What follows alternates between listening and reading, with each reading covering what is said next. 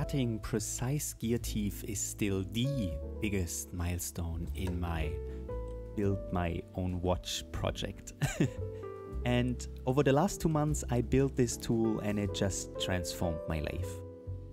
It gives me the ability to precisely control the rotational position of my lathe spindle, and that's just a big deal. So let's have a look how I made that happen. First of all, I needed some type of base plate or fixturing plate, so when I mount something extra to my lathe, I know where things are located in relation to the spindle center. And I decided to design this base plate in Fusion 360 and have it laser cut by a vendor. And this worked out quite well, and with some PVD coating in black, this looks also very nice. The idea of this digital indexer came while browsing for a rotary table for a different purpose. And I thought about using the rotary table itself, connected with some belts to the lathe spindle, and then have some sort of device that very precisely reads out the rotational position. And this is how this whole project came together. The feature that's being turned in the background right here is the most interesting thing about this part, and it's a locating feature designed to keep this part concentric to the rotary table. Right here I've questioned everything and yeah, maybe if you have 2 clamps for your rotary table, just use them.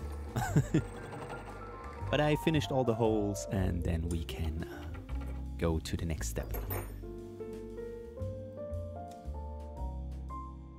At this point I did the first assembly on the attachment for the rotary table, located the feature into the groove onto the rotary table and tightened them down with 2 screws. And these 2 screws will definitely be exchanged later in the video because the profile is much too tall, but I will figure it out much later into the project.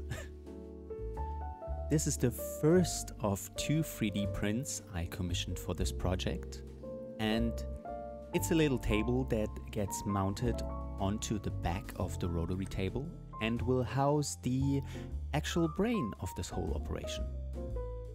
This Arduino board right here, in combination with the rotary encoder, will be used to do the degrees of rotation calculation.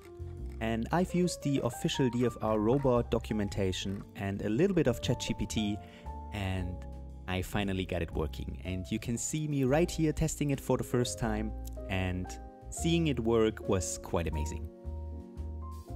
Next up in the design of the Arduino board was some type of switch I could toggle to reset the degrees back to 0, and implementing it was quite straightforward.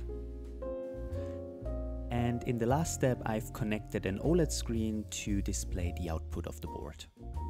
Fitting all of this into this tiny case, together with my poor wiring and poor soldering, was quite a challenge, and I've questioned it the whole time. In the end I had to do a little workaround and pulling out the wires through the case and sticking them back into the case because I just couldn't get them to fit. But in the end it worked out somehow, and it looks a little bit janky, I know, but it's working, I'm fine with that, and here it is on its designated place. Being able to rotate my lathe spindle very precisely is one of the tasks I needed to tackle, but in the end, when I want to cut out the gear teeth or do some milling, drill the off-center holes into the main plate, I know I need some type of spindle lock. So the lathe spindle, after it's rotated to the position I want it to be, is locked into place, nothing is moving, and I can do my machining operation.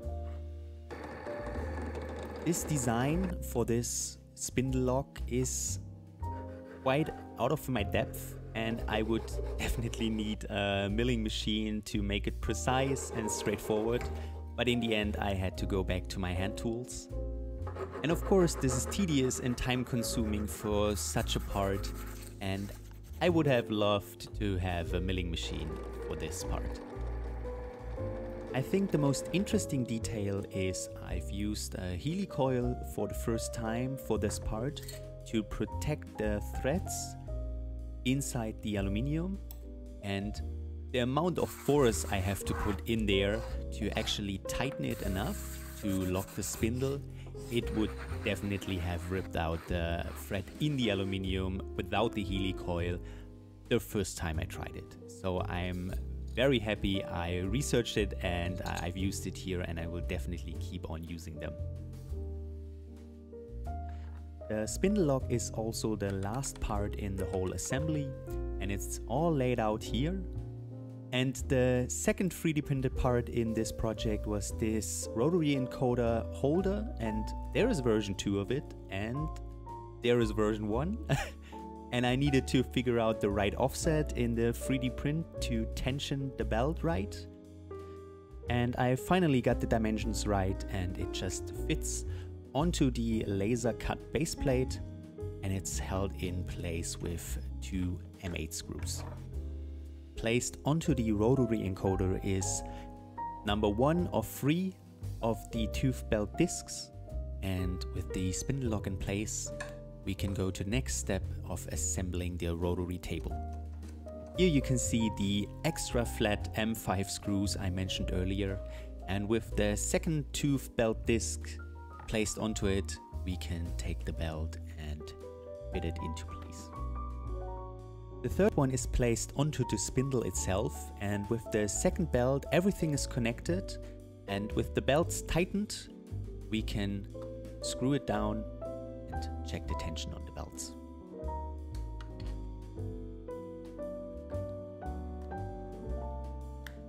Time for the first test run.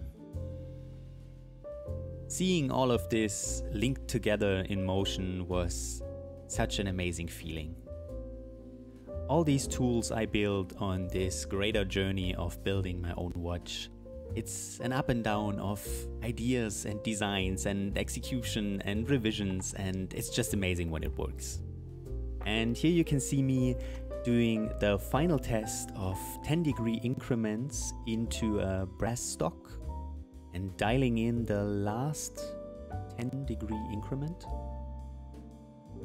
And I'm always locking the rotary table and the spindle, then doing the cutting operation, and it's on point.